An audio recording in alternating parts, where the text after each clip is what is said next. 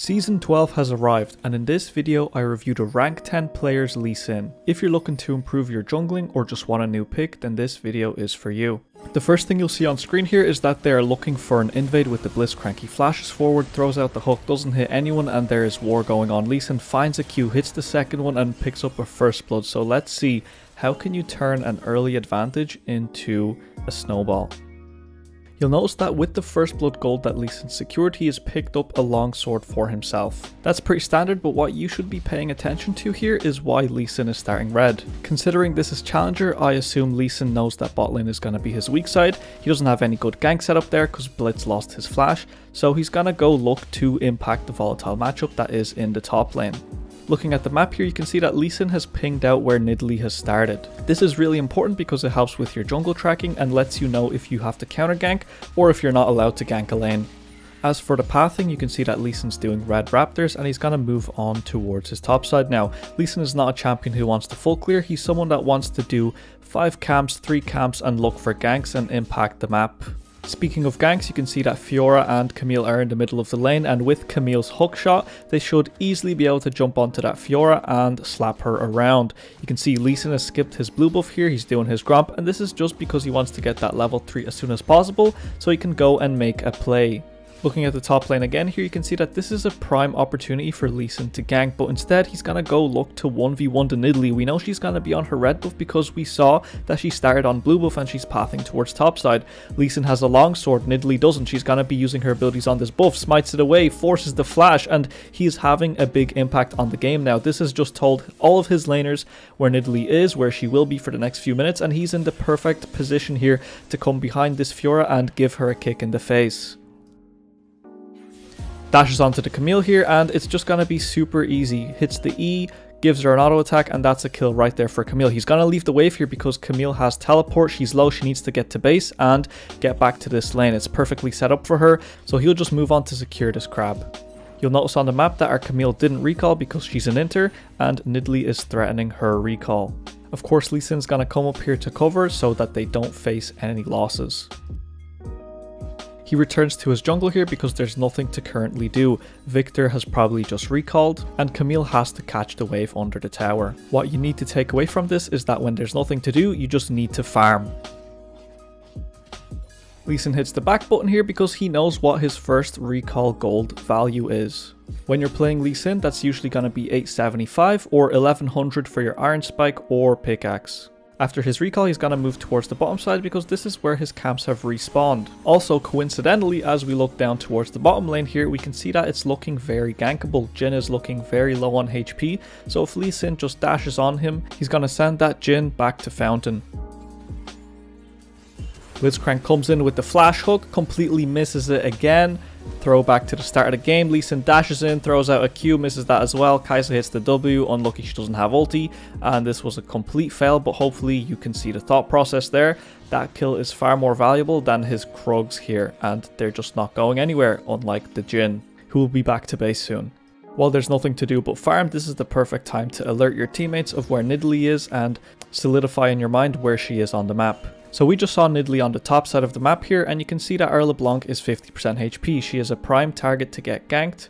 So what's Lee Sin gonna do? He's gonna come, drop a ward for his mid laner and hover. He wants Nidalee to come here. They want to 2v2 because they would win that with Lee Sin's lead. Instead of being AFK here, he's going to check the raptors, get the timer, and he's going to be looking out at the mid lane to see if they can gank the Victor. This is an immobile mage, and if LeBlanc dashes on him, she can chain him up, and that's perfect setup there, right there for the Lee Sin Q, and another kill picked up right there. You'll see LeBlanc is really low here, so instead of going to his own jungle immediately, he's going to help her get this wave in. He doesn't want to leave her exposed to the threat of a Nidalee gank. And once again, while there's nothing to do, Lee Sin is just gonna farm and continue looking for the next opportunity. Speaking of opportunity here, you can see that Fiora is really pushed up in the top lane. She's low on resources, she wants to get this wave in and get to base. Camille with the hook shot, what did we say earlier? All Lee Sin has to do is dash in here, smack her, and she's back to Fountain.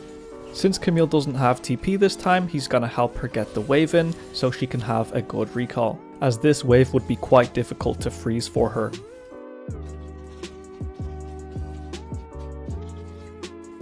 This is why map awareness is so important. You can see Victor, immobile mage, he's very far up trying to crash a wave. Lee Sin shows up, LeBlanc can easily dash onto him, hit him with the chains, and then as soon as the Lee Sin Q is up, that's going straight onto him and kick him to fountain. Speaking of map awareness, you can see here on the bottom side that Nidalee is low on HP. If Lee Sin lands the Q here, this should be a quick, easy pickup. Doesn't throw it out, opts against it, so it's back to farming for him, as there's currently nothing to do and he wants to get that Gore Drinker on his next recall.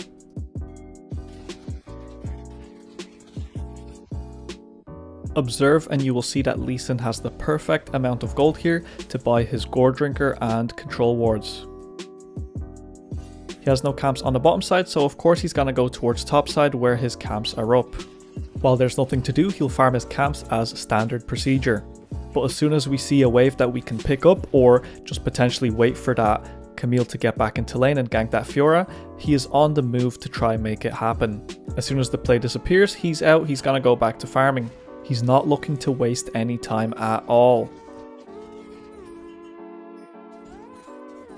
There's nothing to farm right now, so all there really is to do is either look for a gank, a counter gank, or an invade with his mid lane priority, or even a dive if the opportunity presents itself.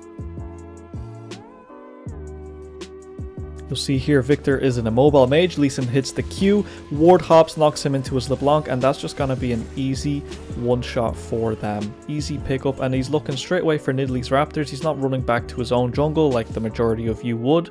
He's looking to take from the enemy and get even further ahead. Sees his LeBlanc is getting ganked and he's on the run to go protect her. And of course LeBlanc wants to recall after picking up a kill on the Victor and being in lane for so long. She's also really low on HP, so he's just going to help push that wave in for her. Now pay attention here, you can see that Lee Sin has two camps on the bottom side that he could go farm, but this Lee Sin is smarter than that. He sees that this wave is bouncing towards Camille's side, Fiora is half health, we know Nidalee's on her way up. This is the perfect opportunity to go play with our top laner who's winning and turn this situation around. Completely whiffs his Q, just dashes onto the Camille and nothing is gonna result from this, unfortunately. But if Nidalee hadn't shown up here, they would have easily picked off the Fiora or at least zoned her off of a few waves. Herald's charging up, it's gonna crash in, and he hits the Q looking for the Nidalee. He knows he's strong, he's got a full Gore Drinker already while Nidalee's still looking to complete her first item. Pops her, looking for the Fiora, she flashes away, LeBlanc is on the way there, the chains, she does parry them, but that's perfect setup for Lee Sin to hit his second Q, flashes in because he wants that kill, lets it tick away to LeBlanc, and perfect 2-kill pickup there. Anyway, it does work out in the end, and again, he's looking to take the enemy camps, he's not looking to run away to his own jungle like a scaredy cat. He's looking to take from the enemy and get ahead, and I'd assume he'll even try break this tower down now with the Camille to get even more gold and even stronger. Looks like he leaves a bit of gold for the Camille. He doesn't want to be the only strong player on his team, but if this is in lower elo, you definitely want to be taking that gold for yourself. If Lee Sin had a ward hop here, he'd definitely be looking to gank that Victor in the mid lane instead of farming his Gromp. Like before, he recalls to go back to his bottom side where his camps are up. Spots out this fight in the bottom lane and he is there looking to participate immediately, looking to ward hop and kick that Jhin and pick up even more gold for himself. Since the ADC is playing Grey Screen Simulator, Lee Sin's just gonna get this wave in by himself and not let this gold go to waste. They just want to fight on the bottom side, so this is quite a good opportunity to start up the dragon, as Nidalee is on the top side right now, and there's no risk of getting collapsed on.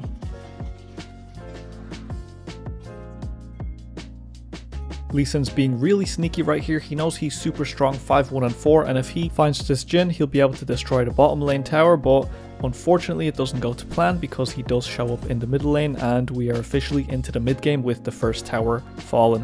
Whenever you're unsure of where to go, you can just walk down the middle lane and then make your decision. He has two camps on bot and top, but of course action is going on in the middle lane and he's unsure of where to go. Gromp is respawning, so he has more camps on the top side, so of course he will go farm that side.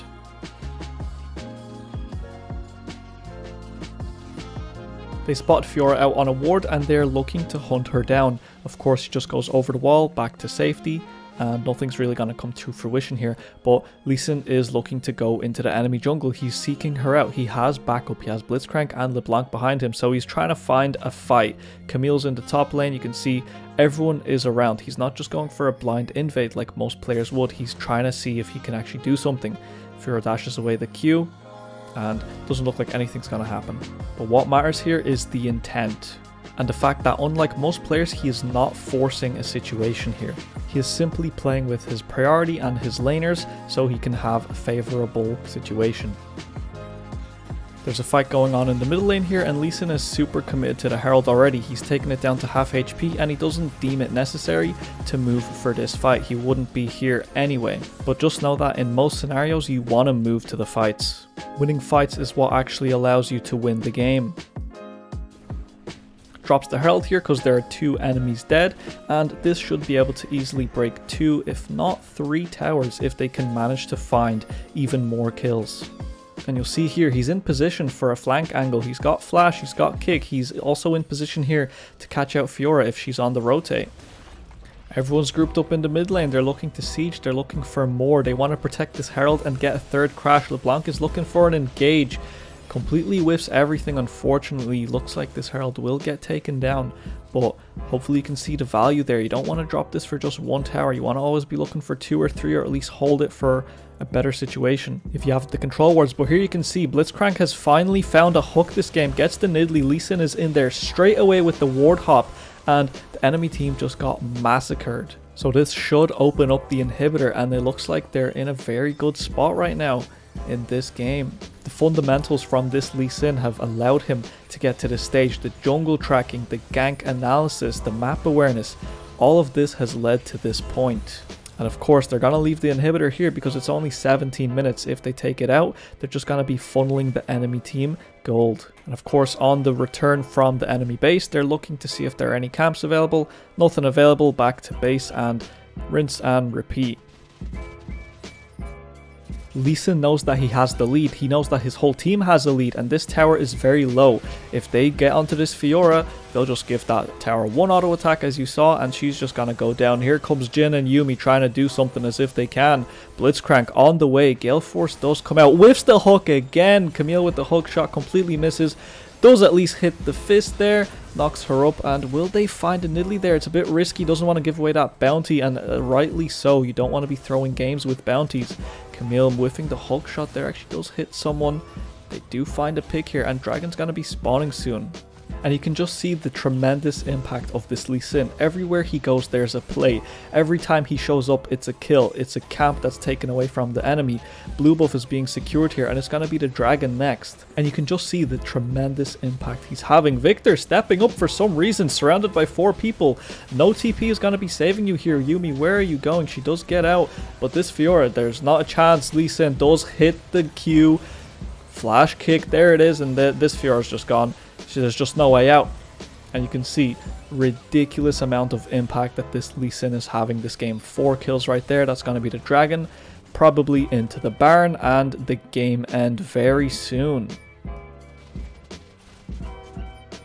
Here we see Blitzcrank again, looking to miss a few hooks. There it is, completely whiffs it. Lee Sin also looking to get in here and engage. They know they have the lead. All they have to do is fight, secure that Baron, and end the game. And LeBlanc has found something. There goes Lee Sin with the Q again. And here we go.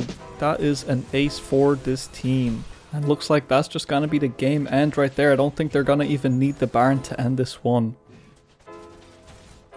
Anyway, I hope you did learn something from this one. Let me know if you found those Blitzcrank hooks funny this game. Completely missed them all.